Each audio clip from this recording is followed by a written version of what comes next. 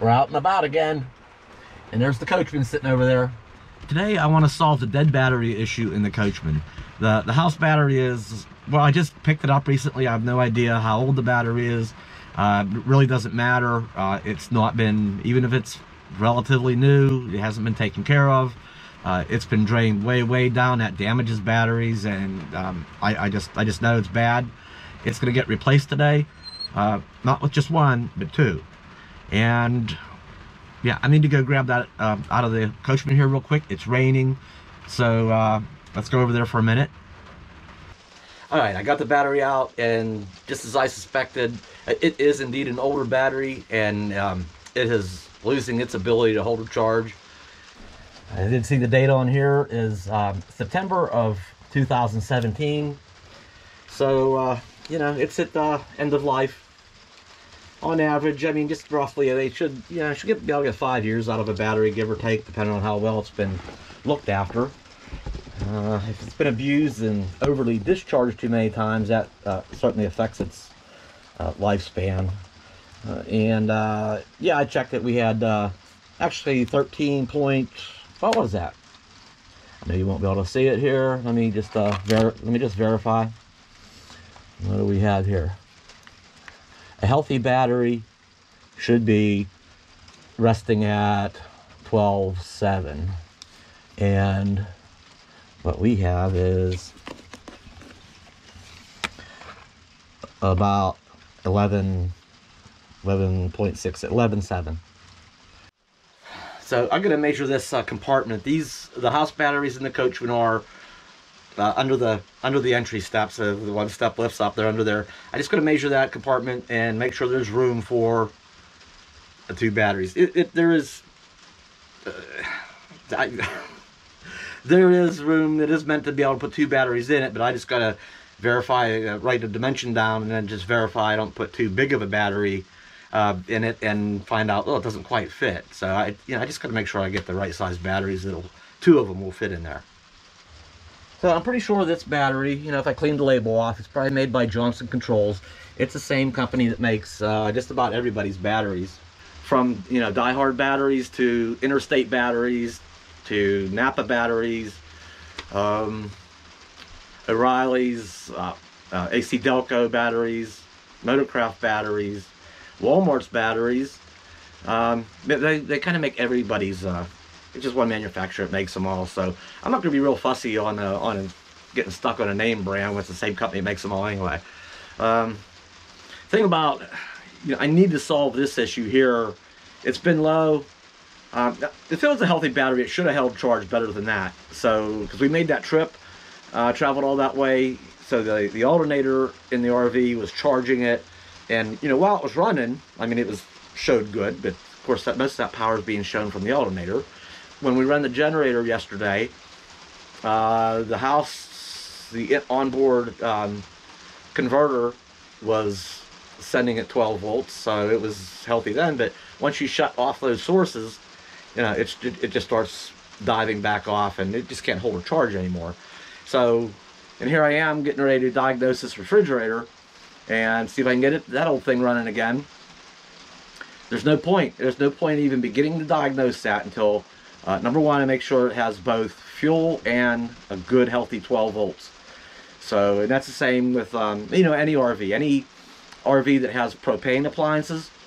It relies on, it needs, even the newer ones have a controller up top that, it requires a good healthy 12 volts, so it just knows what it's doing.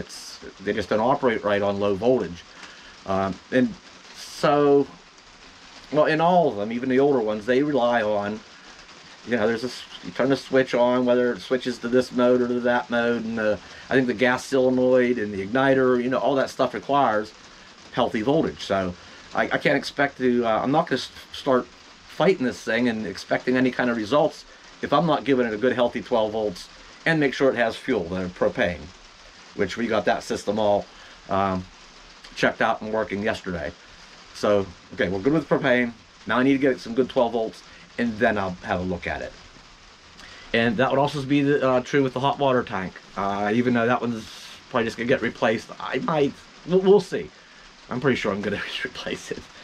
But we might give it a chance at first. I kind of was looking for one online, and I think I found an exact replacement, so I have to look into that further. But from now, I might actually find a plug to put back in it and fill it up, and I know it'll have propane now too, and if it has a good 12 volts, maybe it'll light. Maybe I can get by on it for a bit until I locate just the right one. So we'll just see how all that goes. For now, I'm going to run up and get 2 new batteries, and go from there. Those appliances, they're no different than trying to, you know, start your car, truck, or SUV. You know, if it's out of gas, it's not gonna start. If the battery's dead, look at, you know, you have to make sure there's fuel and you have a good battery, or it's not gonna. Don't expect it to do very well. Okay, so. Okay, we're gonna stop at Tractor Supply first and see what they got. Okay, I'll be right back. And I am so glad I thought to measure that battery box, because the biggest deep cycle batteries that I could find, typically at auto parts stores and stuff, that I put in the bounder, they're 13 inches long. The battery box is only 25 1/4. So 13 is 26. It would, 2 of those batteries wouldn't quite fit. So I'll have to find deep cycles that are, you know, 12 1/2. That would only leave a 1/4 inch. I mean, that's anyway, I'm going to do some measuring around. I'm going to see what I can find today. Alright, so I grabbed the old one. I had another one in the garage. It was an older battery. They do charge a core charge, so whatever the battery costs, if you don't have it with you to trade in, you know, there's a lot of lead in here to be recycled. They're $8, $10 roughly. I don't know. I haven't bought one in a little while. We'll see what they are, but I'm buying 2 batteries. I have 2 cores. So, alright, we'll get on with it. Alright, Tractor Supply, here we come.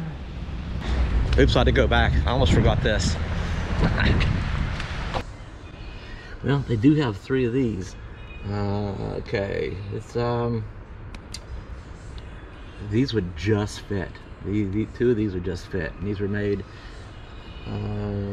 August of last year, 2021.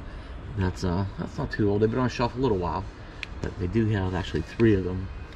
$144.99. That seems a bit much, actually. I'm sure they're made the same thing. I bet they're made from Johnson Controls. I don't see it on there. I'm sure it's on there somewhere. So, you know, for 145 bucks each. Let's go shop around a little bit. As much as I love the lithium battery I put in the van, in real dollar for dollar, I mean, lithiums have come down. Dollar for dollar, I think it's actually the better deal. The number of recharges, just the lifespan, performance, you know, dollar for dollar. It's but we're just not going to do it. I've been running lead acid batteries in the bounder for over 3 years. They perform well. They're more budget friendly, and so not quite the performance, but you know, it gets the job done. We're just gonna. I'd rather have the better battery. I got a lot of things going on at the same time. Some expenses getting this repair, other stuff going on. So I'm gonna try to be a little friendly on the budget, and they'll be fine. We'll be fine. No, you cannot go into O'Reilly's with me. You cannot go into O'Reilly's. I mean, you could, but you can wait. You'll be all right. Okay, O'Reilly's. Oh, there's Taco Bell next door. All right, I should have recorded something in there. You know what? I don't like when employees are argumentative. Okay, I know a little something about batteries. I don't pretend to be a know-it-all, but you know, I do know a few things. And anyway, you know what? When the customer's always right. I learned this. The customer's always right. Even when they're wrong, they're right. You know, you treat them, you don't get argumentative with them. And so anyway, they had about the same battery that was over at Tractor Supply for only $104. And they had 2 of them, and they were actually fresher than what was on the shelf over there. March of this year, March of 2020, 2022, March, and this is only April. So I'm gonna run over to Walmart real quick because that battery is actually like a hybrid battery. It's between a standard automotive and a true deep cycle, and it would work, you know. I might just come back and grab 2 of those. The thing about that is probably neither one of us was probably entirely right. I mean, neither one of us are a battery expert. He's just going by what he's learned or has been trained, and I just can go by my experience and things I've heard and read. So in the end, I'm just gonna get what I think's best. At least these Walmart batteries are actually called out and cranking. They specify how many amp hours, and these bigger ones that won't quite fit, unfortunately, are 105 amp hours, but it's just a little bit too long, and 109 bucks. But these will fit. There's 2 of these, but they're only 80 amp hours each, so I'll have a total of 160 amp hours out of these 2 batteries. Oh well, I could always expand my battery bank someday down the road, but I think I'm gonna get 2 of these, and these are only $94. Well, that was relatively painless. Here they are. I'm gonna give them a real quick check here. Maybe I'm getting old. And sometimes I think I'm starting to suffer from grumpy old man syndrome. I really gotta bite my lip sometimes with cashiers and stuff. I wonder sometimes if they were, how much training they had and stuff. You know? All right. And my old batteries, you see, these things are pretty heavy. I didn't have a shopping cart on the way in. Want any jam? I manhandled them all the way in the store. They're pretty heavy. So I can't be that old if I can still do that, right? Alright, I wanted to check these real quick before I left Walmart, because I mean, there is a such thing once in a while as a defective battery. It doesn't happen often, but as a matter of fact, I've only run into it one time a few years back. So, but I thought, oh, I forgot my voltmeter. How am I going to check these? But this new battery charger I have, even though it's dusty and everything, does have a nice function. I really love these newer ones that have they're digital. Actually, right now this thing blinks because it knows it doesn't have a good connection. I don't know if you can see that up there or not, but it has a nice function up here where you can just hook it up and push battery voltage. It'll tell you what it is. 12.7, perfect. Exactly what I would expect for a healthy resting battery. All right, so I'll take it off of there, and it starts blinking again because it knows it's not connected, doesn't have a good connection. Negative and positive. All right, battery voltage. Oh, 12.6. That's still acceptable for something that's been sitting on the shelf since October. We're gonna call it good. Yeah, and actually I have this plugged into the Jackery actually, so you know, I could put it on charge. So portable power. All right, we're just gonna matter of fact, there's no harm in that. We can just I'll let that trickle charge in here. I just put the Jackery down. No, I better not do that. Never mind. We don't want these gassing off inside the van. All right. Bad idea, Dave. All right, let's get out of here. I don't remember if I said so or not, but it is supposed to clear up. It is going to clear up later and get sunny, and it's going to be a beautiful weekend. I just want to, I'm not going to go back down to the RV just yet. We're going to wait till later today and probably bring it up to the garage. And like I said in the last video, we're going to, you know, blow some cabinets out and storage things, and it'll be nice and sunny. And I'll put these batteries in up there. So that's probably where we'll check back in at here.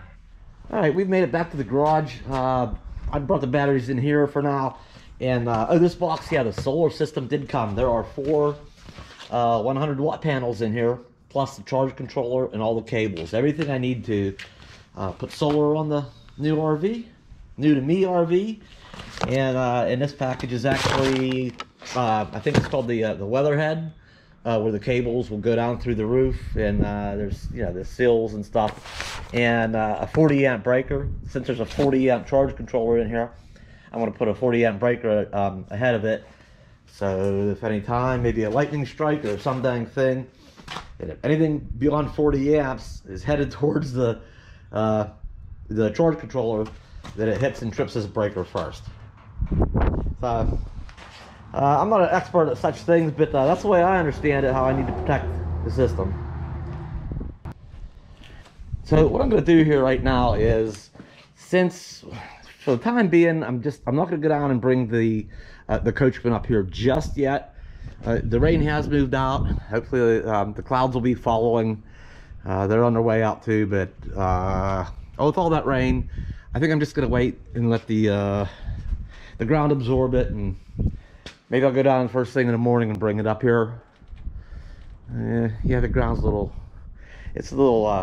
soft, so it is getting later in the day. I have more packages coming and some other stuff going on. So for the time being, what I'm going to do is, since these 2 batteries are getting ready to spend their life together, I'm going to just go ahead and marry them now. So for now, yeah, by marrying them together, okay, I've hooked positive to positive and negative to negative with these cables. Really with the, once they're installed, I should probably upgrade the little bit heavier cable. For the time being, just charging it, this is fine. There's not a lot of power going from one to the other. They're really within 0.1 volts of each other. So not a lot of current's going to be going on here. It's not an issue at this time. Yeah, here's the thing I didn't think I showed you good enough on the other shot when we were still up at, where were we? Walmart. I don't know if you can see that or not. Why isn't it showing up with the camera? That is weird. Oh, there it goes a little bit. There it is. See those 2 things blinking? That's a sign that, and anybody that's ever jumped a car before, jumped batteries before, you know, you've been like, maybe they were dirty connections and you have a hard time getting the thing on there, getting a good connection. You got to wiggle it, and, you know, until you get a good connection. Well, you know, that lets you know whether you have a good connection or not. So as soon as I hook this other one up, then that goes steady. All right, where are they? There we go. So we'll hook this one up. There it is. It's steady. It lets you know you have a good connection. So that's it. That's the configuration. So I'm gonna go ahead and put it on charge. And you know, they've been sitting on a shelf, you know, since they were manufactured. Good. Probably went to a warehouse and then sitting on a shelf for a while. So we'll just top them off. I mean, they're healthy. They're in a healthy range, but that's it. We'll turn this on, and initially it's going to go up to charging at 16.4 amps, and that'll actually start settling down here pretty quickly. It's like the charger's kind of evaluating here. It's having a look, and it'll do it pretty quickly. It'll start dropping down. But we're going to absolutely top these off. They will be at their best. They will be equalized because they're now married. Who ever heard of batteries being married? All right, yeah, and I got some other jobs to do here this evening. So one of them's this tractor sitting here. All right, it's my buddy's nephew's. He's not real mechanically inclined. He just really likes it if somebody looks at it like at the beginning of every season. Here it wouldn't start. It actually had a bad battery connection. That's all cleaned up. I put a proper bolt in it to hold it properly. Blew everything out, the little dead grass from last season all out of the engine, out of the cooling fins, and the air cleaner was all packed full of, you know, it needed bloated out really bad. It's pretty much done. It's running. And I just got to change the oil on it yet. That's I got a new filter is coming today, so I'll change the oil on it and he can pick this up tomorrow.